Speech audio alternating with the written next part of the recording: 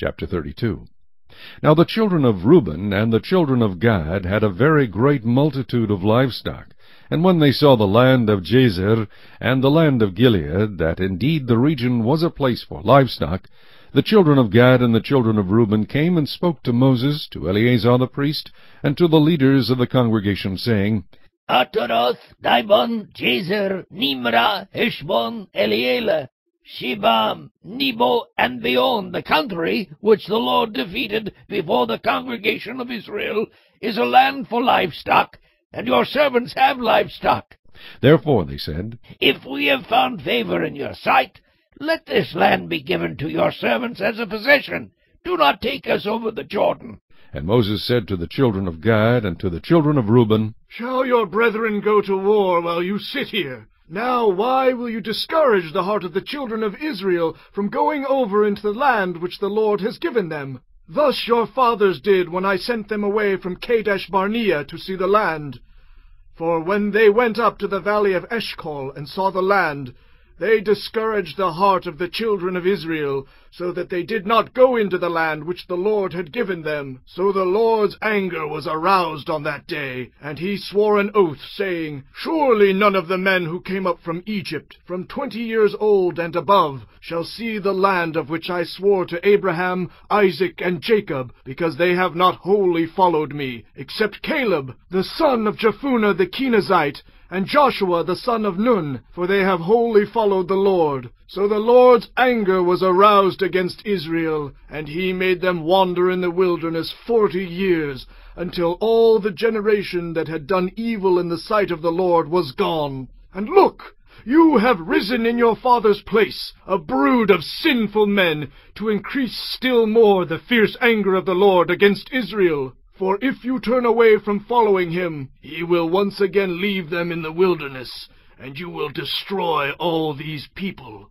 Then they came near to him and said, We will build sheepfolds here for our livestock, and cities for our little ones, but we ourselves will be armed, ready to go before the children of Israel, until we have brought them to their place, and our little ones will dwell in the fortified cities because of the inhabitants of the land. We will not return to our homes until every one of the children of Israel has received his inheritance, for we will not inherit with them on the other side of the Jordan and beyond, because our inheritance has fallen to us on this eastern side of the Jordan. Then Moses said to them, If you do this thing, if you arm yourselves before the Lord for the war, and all your armed men cross over the Jordan before the Lord until he has driven out his enemies from before him, and the land is subdued before the Lord, then afterward you may return and be blameless before the Lord and before Israel, and this land shall be your possession before the Lord. But if you do not do so, then take note, you have sinned against the Lord, and be sure your sin will find you out. Build cities for your little ones, and folds for your sheep, and do what has proceeded out of your mouth. And the children of Gad and the children of Reuben spoke to Moses, saying, Your servants will do as my Lord commands. Our little ones, our wives, our flocks, and all our livestock will be there in the cities of Gilead. But your servants will cross over, every man armed for war before the Lord to battle, just as my Lord says. So Moses gave command concerning them to Eleazar the priest, to Joshua the son of Nun, and to the chief fathers of the tribes of the children of Israel.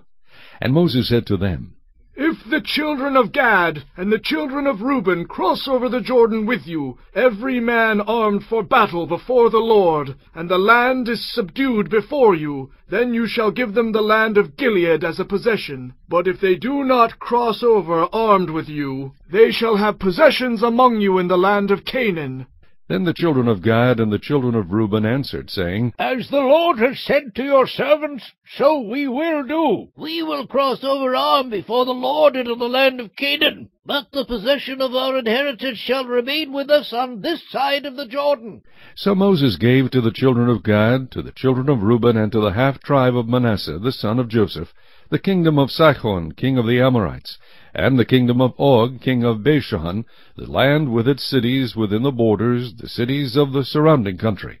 And the children of Gad built Dibon, and Ataroth, and Aroer, Atroth, and Shophan, and Jazer, and Jogbeha, Beth Nimrah, and Beth Haran, fortified cities, and folds for sheep. And the children of Reuben built Heshbon, and Elealeh, and Kirjathaim, Nebo, and Baal Meon, their names being changed, and Shibmah. And they gave other names to the cities which they built. And the children of Machir, the son of Manasseh, went to Gilead, and took it, and dispossessed the Amorites who were in it. So Moses gave Gilead to Machir, the son of Manasseh, and he dwelt in it. Also Jair, the son of Manasseh, went and took its small towns, and called them Chavoth Jair. Then Nobah went and took Kenath, and its villages, and he called it Nobah, after his own name.